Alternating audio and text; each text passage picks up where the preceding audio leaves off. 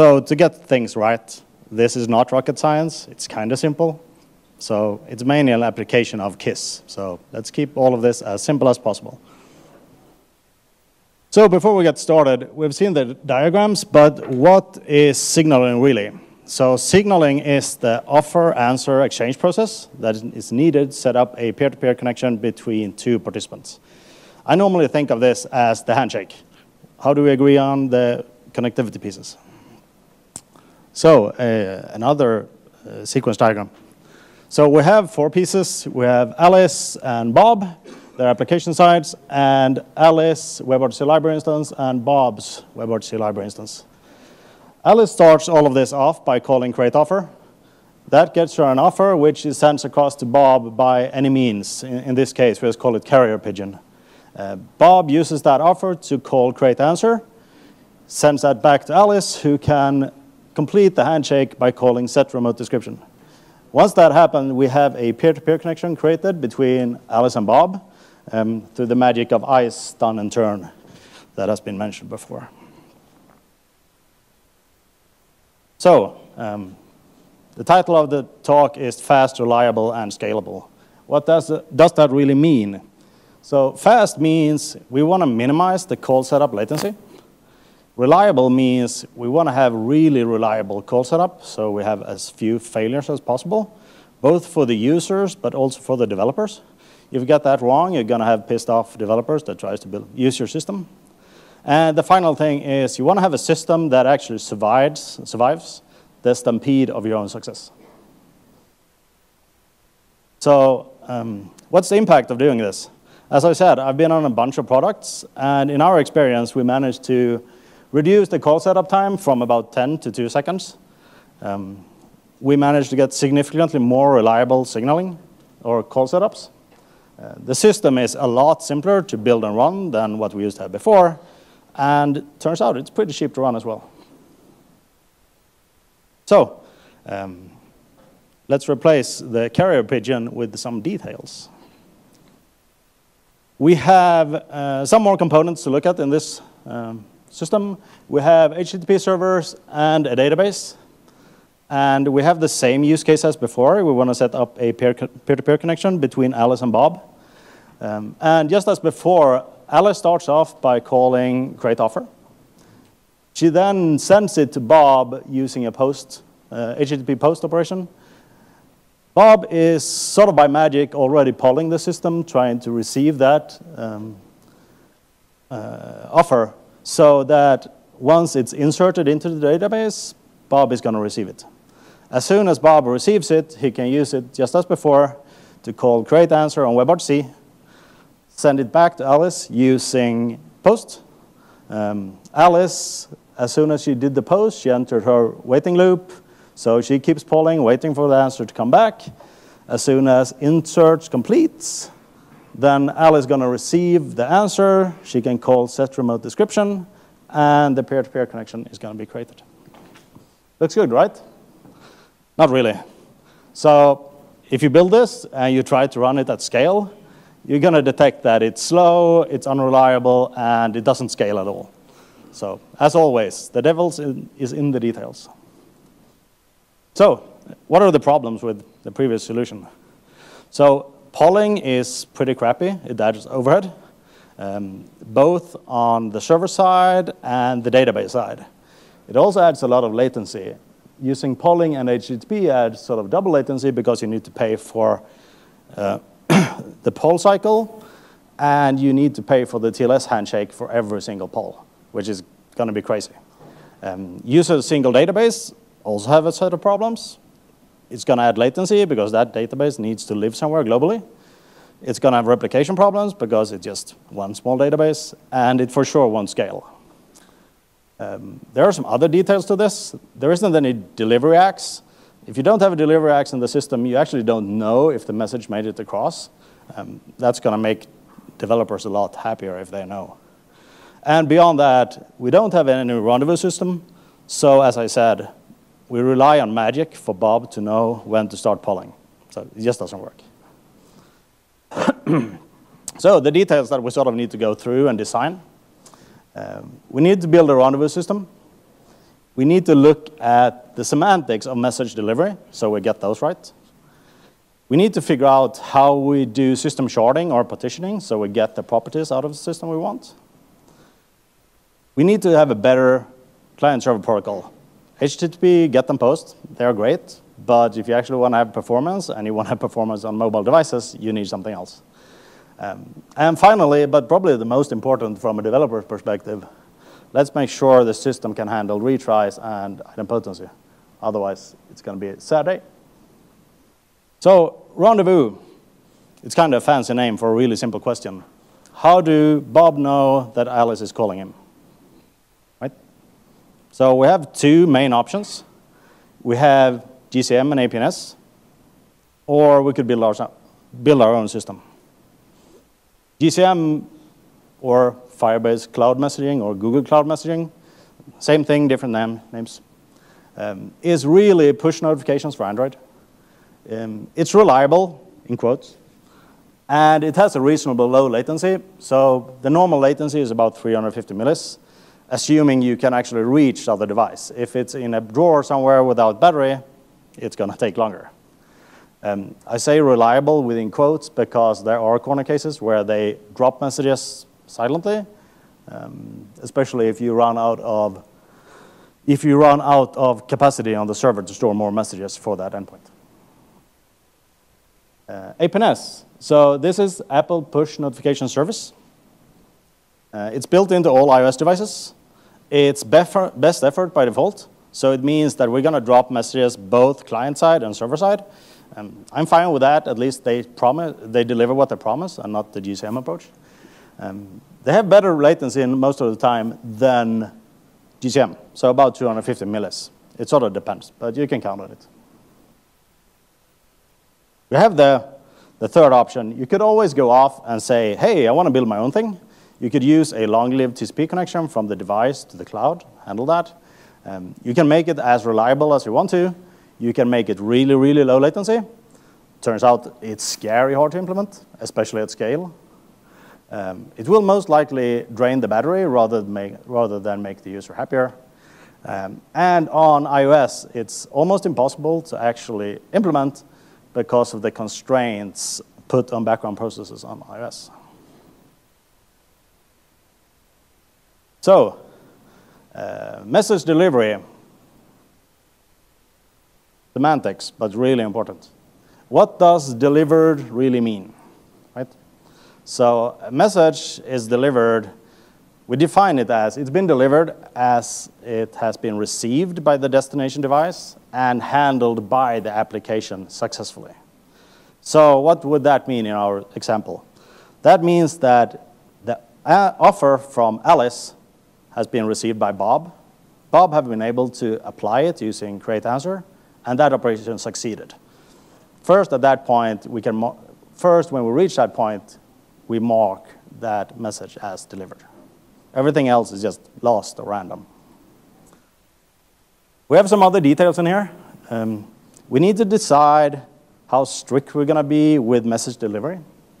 There are really two big options. We can say in order or any order. In order means that we promise to deliver all messages in exactly the same order as they were sent. The other option is to say, let's be a little more relaxed and say, we deliver them most of the time in the same order as they were sent, but sometimes we get it wrong. The reason for the sometimes is when you scale out, you're going to realize that servers go up and down at the worst possible time. When that happens, you need to retry, and that tends to rearrange stuff on the wire. The second thing, which is also sort of semantical but critical, you can say that we're going to deliver every message exactly once, or at least once, right? So exactly once means one message was sent, we delivered exactly that one. And the other one is, yeah, sometimes we deliver more than once. So from an engineering perspective, it feels kind of nice to say, let's provide in order and exactly once, right? We only have 4 options. That's the one that sounds really simple to use.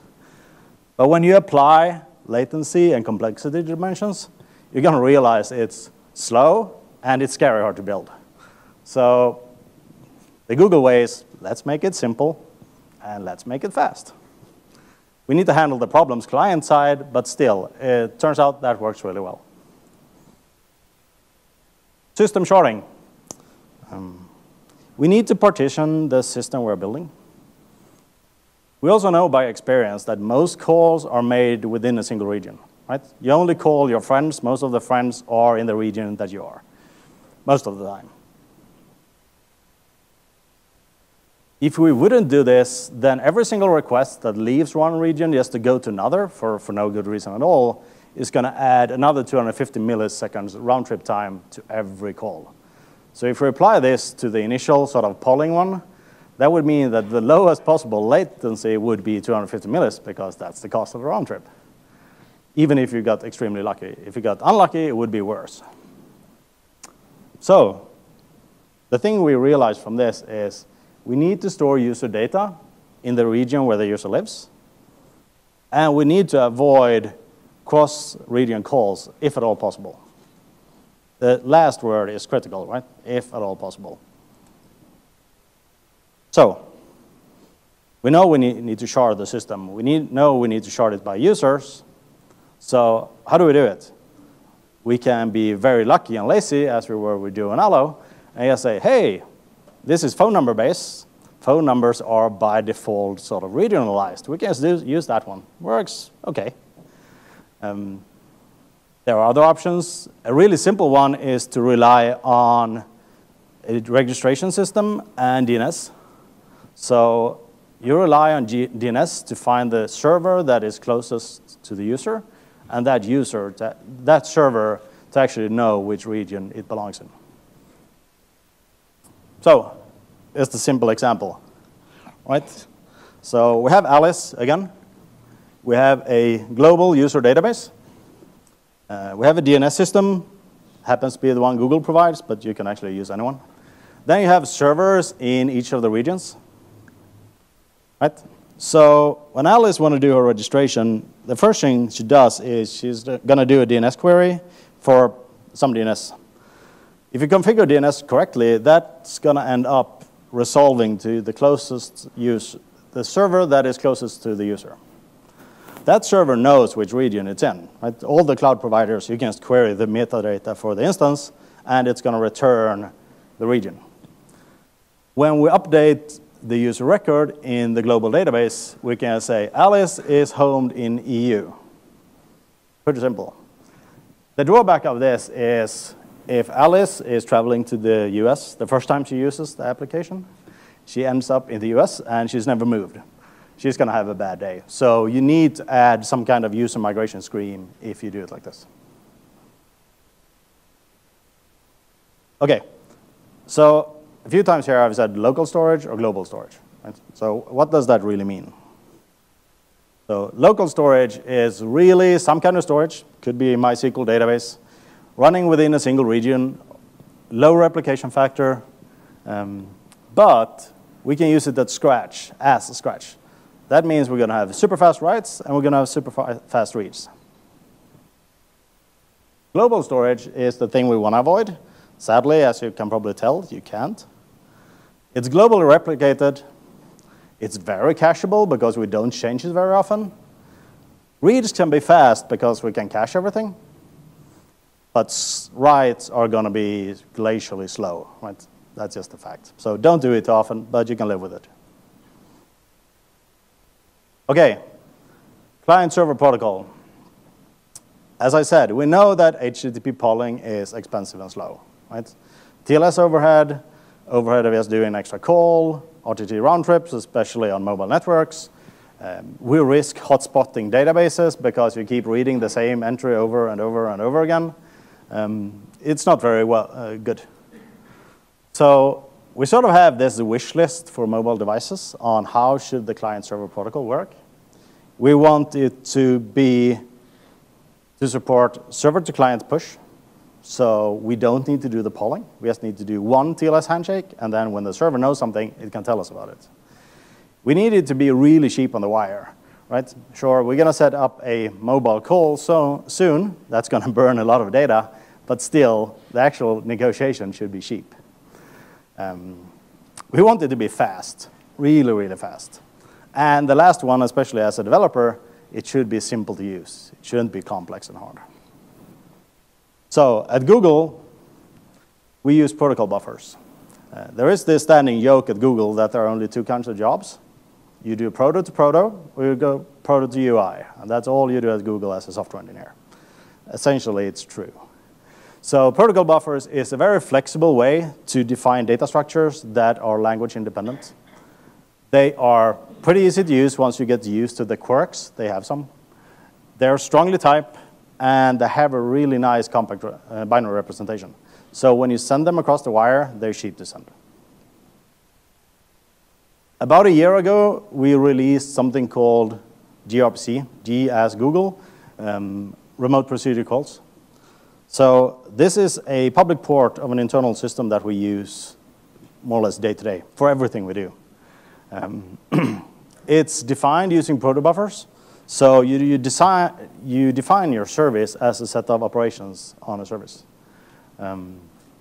It supports server-to-client pushes through long-living bidirectional RPCs. So essentially, the client connects, and then you can start to send and receive across that connection without retrying. It's based on HTTP 2 or QUIC. For Duo, we used QUIC, and that's been sort of publicized. And the nice thing is it has support for more than 10 languages. So when you want to build something that's like iOS, Android, server-side, and something else, you don't need to write the same service API library multiple times. OK, probably the most critical things to get this working for real. You need to realize that mobile networks are flaky. I can't stress that enough, right? They're really flaky. Even though they seem to work, they don't. You have frequent disconnects, you have a lot of timeouts, and packet loss. And you just need to deal with it. So in practice, that means that every single API that you publish has to be retry friendly, right? The fancy word for that is idempotent, right? So what it means is that you need to be able to do the same operation multiple times with the same arguments, and you should only have the same outcome, right? In this example, we have a really crappy retry loop that tries to send Bob an offer. If it succeeds, we break out of the loop, and if it fails, we try again. If this isn't implemented in a retry-friendly way, we're going to send Bob 3 copies of the offer if he's on a crappy network, right? Because the call may succeed even though the sender think it failed, right? Because of timeout. So the request makes it to the server processes the request and sends it on, but the client timeouts before it actually realized that it worked. So design summary here then. We want to have a rendezvous system based on GCM and APNS. We want to define delivered as successfully handled by the application. We want to have a delivery model that say, yeah, we're going to do it at least once and in any order. So that means the client needs to handle with duplicate messages, out-of-order messages, all kind of crazy stuff. The lucky thing is that's kind of easy to do on the client. Doing that on the server, that's tricky and really, really hard. Sharding, we just say, hey, let's do it by year on the first registration, right? And protocol, we make sure to build everything as idempotent gRPCs. Kind of simple, no rocket science, as I said. So we'll remember this one, right? This is where we started, more or less. HTTP, post, and gets, and polling. And we already know why this is bad. So a reliable gRPC solution looks more or less the same, somewhat. You could even claim that it's a bit more complex. But if we walk it through, you're going to realize it's kind of nice and easy to reason about. We have a new server type, CS, connection server, like the first thing you connect to.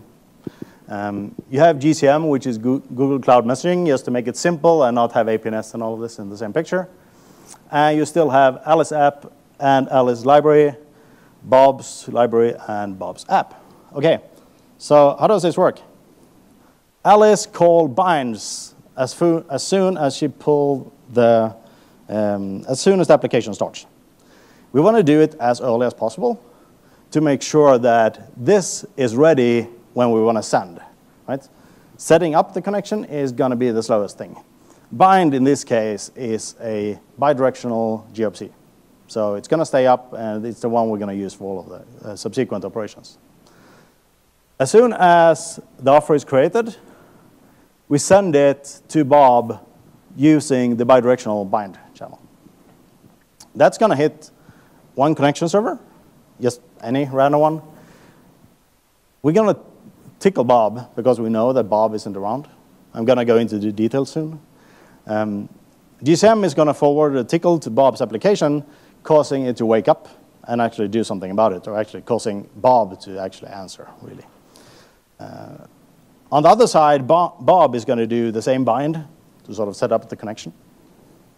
As soon as he calls bind, the offer sent by Alice is going to be delivered. But we say that this is the offer and it's coming from Alice. As soon as Bob receives it, it calls create answer. Once that succeeds, he acknowledges the offer and sends it to Alice. We know that Alice is connected, so the first connection server just forwards the answer directly to Alice's connection server. We don't need to go through any other loops. Alice does the same thing. She receives the answer, calls set remote description, and then acknowledges the answer. So once again, we have the peer-to-peer connection up and running. So that's pretty simple, not very hard. It's kind of easy to reason about anyway. So let's dig into the actual details on how to implement this. This is a bit gritty, but this is the way it is. Again, connection server, GCM, another connection server. We have a local connection database. We have the global user database. And we have the local messages database. Alice starts by issuing her bind. As soon as she binds to a connection server, we write her connection information directly into the connection table. That's essentially IP port and some number identifier her Alice's state on that connection server. When we bind, we also check the messages table. No one called Alice, so there's really nothing to fetch. Alice wants to send the first message again, so she calls send, addresses it to Bob, and passes in the message. We need to verify that A, Bob is a valid user, and B, where he is, because we know that it's not unlikely that it's going to be in the same region. As soon as we know where Bob is, we can issue a select to actually get the connectivity details for Bob. But as we know, Bob isn't around, so that's going to return empty. We also insert that message directly into the database. This is actually the point where we tell Alice that this operation succeeded. And the reason we do it as early as possible is to minimize the risk of an error internally propagating out. Right? As soon as we return to Alice, we actually continue. We call GCM and say, hey, tickle, because we need to reach Bob. At some point, further in the future, GCM is going to wake up the application on Bob's side, and we sort of have started the first thing. OK. So application is running on Bob's side. He calls bind. Once again, we insert his connection info into the database. We check any messages pending. Yep, there is a message from Alice, so we're going to deliver that one. Bob handled it by calling create answer. Then he calls ACK. On ACK, we update the state of the message in the database, but we don't actually delete it. It saves a tad bit of overhead, especially on our database, but it also requires to have some kind of cleanup system that goes around after the fact and deletes all of these old messages. So Bob wants to send his answer back to Alice. So he calls send. Once again, we check, does Alice even exist? That's pretty cacheable, but we do it anyway. We figure out where is Alice connected, and we know that Alice is connected, so we're actually going to get the result back. And then we insert the message into the database. Right? We know that Alice was connected, so we got her IP port and ID. That means Bob's connection server can create a direct connection with Alice and do a direct call saying, hey, here's the message. But the trick is there's always a tiny, tiny risk that Alice goes away and loses her connection before we manage to deliver it. So we always tickle GCM, even if we know that there is a message there. Even if we know that there is a connection there. There's going to be a race between the delivery of the message and the tickle from GCM. We just need to live with it. Client side, that's kind of easy to do. Server side, it would be a pain. Once again, Alice receives the message, calls ACK, she updates the state in the database, and it's done. So, how does this really work when you have a bigger system with all the pieces in place? So once again, connection servers, GCM, local state, and global user database. As I said, this is drawn as sort of global only, but think of it as highly cacheable state you can move about. So again, Bob's want to send his response to Alice. Figures out, oh, where's Alice's home? Then goes to the connection database in exactly that region and checks, is Alice connected at the moment? And also inserts the messages into the database. Alice is connected, so Bob's connection server connects directly to Alice's and forwards the message. We do the tickle in parallel to make sure we don't lose the connection. And we have the normal race. Alice receives answer, calls set remote description. That succeeds, so she says ACK. As soon as she says ACK, we update the entry in the database that say this is now delivered. That message will never be delivered again. There are, of course, races where you sort of have message coming in, reconnects and stuff like that, so that may actually be delivered again, and that's why we say it may or may not, the client needs to deal with it.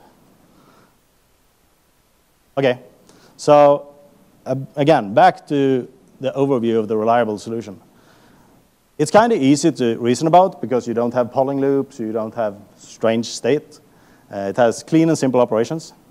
One thing that this doesn't show is that a lot of the operations in this slide and the previous slides are very easy to parallelize.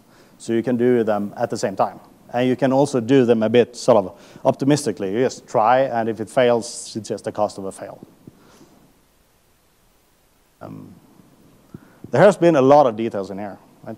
But stuff we haven't covered, which is equally hard or simple, depending on how you look at it, is authentication, identity, load balancing, idempotency. How do you actually implement that to make it work? Message identity, cache eviction, especially global state. How do you make sure you evict the stuff that's in the cache so you can update it? And how do you handle poison messages? In the current system, if you get the poison message in that actually cause the receiver's clients to crash, we can never get out of that state. It's going to keep crashing, because as soon as we deliver, it dies. So that needs to be handled. So the summary of this tiny talk. You got to remember the details, because that's where the actual complexity of this is. Don't go home and build a custom rendezvous system. It just won't work. It has been tried once too many, so let's not repeat that. Make sure you have very clear message delivery semantics. It doesn't need to be exactly the ones I picked here, but make sure they're clear so the client teams know what to expect. Shore the system based on actual user behavior, right? For Duo and Hangouts, we know how the users behave, but however your user is going to behave, I don't know. You need to figure it out or assume something when you start. Use something really fast and really lightweight as client-server protocol, preferably something that's easy to use as well, because it's going to make your developer a lot happier. And finally, and I can't stress this enough, make sure all APIs are retriable. Because if they're not, you're going to have very strange states flying around in your application. That's it. Questions?